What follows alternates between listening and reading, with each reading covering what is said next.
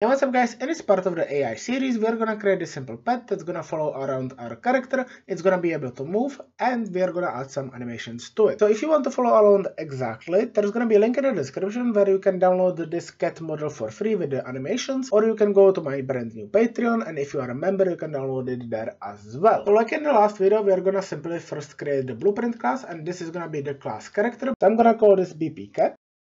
And then we can open it. In here we are gonna select our skeletal mesh. We are gonna add in our skeletal mesh. So for me that's gonna be that cat that I mentioned. I'm gonna just make it turn around 180 degrees. That way it's facing the arrow. And then for the capsule component, I'm just gonna lower it to something like this, and then just move my mesh so it's at the bottom of it. That way it's not gonna float in the air. And then we are gonna go into the event graph. We can delete the event actor begin overlap and tick because we are only gonna be using the event begin play. Now we are gonna drag from it and search for AI move.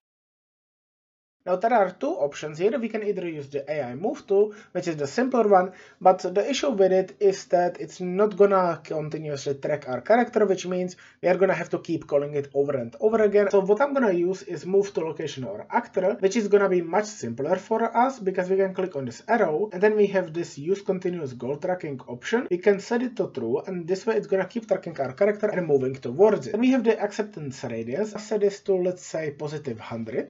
This is just how far away from the character is it gonna stop. You can obviously adjust this. Then for the goal actor, I'm just gonna drag out and search for get player character. And then for the controller, I'm gonna drag from it, get AI controller. And then I'm just gonna drag from the controlled actor and get the reference to self.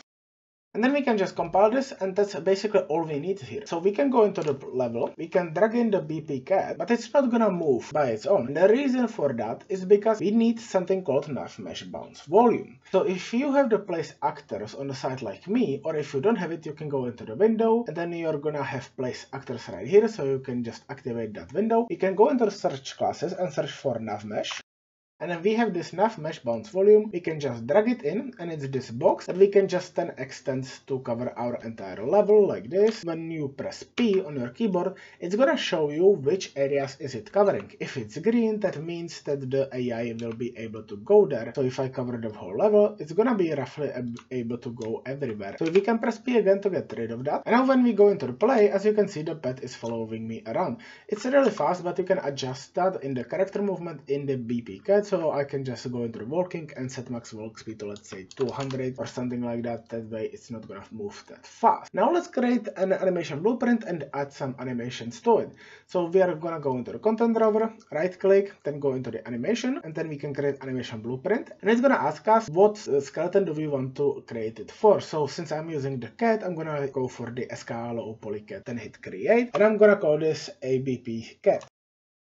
And then we can open it. So for this, we actually need also another thing, which is the blend space, because as you can see, we have only the output pose here. So we need to go and create that blend space. Now, generally you would want to create like a omnidirectional blend space, but for a pet like this, it's gonna be completely fine to create just 1D blend space because we are only really playing the running animations or the idle animation if it's not moving. So we're gonna go into the content drawer, right click animation, then we are gonna go to legacy and then blend space 1D. We are gonna select the cat skeleton again, or whatever you are using, and I'm just gonna call this BS cat, and BS stands for blend space. In here we are gonna have this one-dimensional track. So on the left side we can get this idle animation, and we can put it here under none on 0. And as you can see, now it's playing that idle animations. You can see the tail kind of moving around a little bit, and we can just select it and make sure it's on 0. And then we can get the running animations and place it here on the 100 under none. And this is basically gonna create a blend space, and what blend space is basically blending between two or multiple different animations based on something. And that's something we need to set up. So under asset details, under axis settings, we have horizontal axis. This is basically representing this axis right here. So we can add a name to it. So I'm gonna name it speed. Then we have the minimum axis value and maximum. We can leave that, we can leave grid divisions and everything like that, and we can just save this and close the blend space. And then when we go back into our animation blueprint, as you can see on the right side in the asset browser, we have the blend space cat now, so we can drag it in and we can just plug it into the result. However, now it has that speed. This is a variable that basically determines the position of the blending. So it goes from 0, which would be the idle, and 100, which would be the running animation. So we need to input the speed. And the easiest way to do that is just drag from it, promote it to variable. I'm gonna leave the name as speed. So we can go into the event graph. We can go into the try get pawn owner and event blueprint update animation, which is here by default. We are gonna drag from the return value. We are gonna search for get velocity, and then we can just get our speed, set it, plug that into the event blueprint update animation, and we want to plug a return value into it, but we can't do that because one is a vector and the other one is a float. So you can drag from the return value and search for vector length,